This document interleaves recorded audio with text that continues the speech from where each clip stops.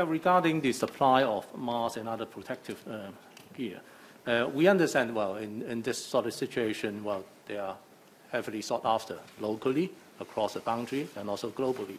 So the focus is we try to tackle in this entire supply chain, that production, supplies, logistics, and also distribution.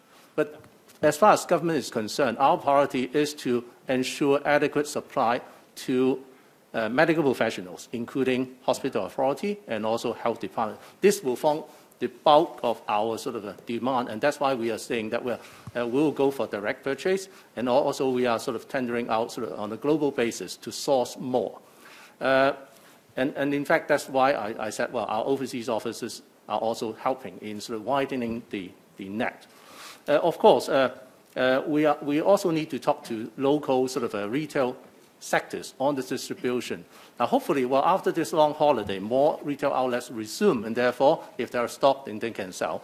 But at the same time, I think we believe that, well, suppliers, if they encounter the same problem that government encounter, we are also happy to help them. But I'll be touching base with the wider retail sector to see how much more government can help, and also to work together with them along this line.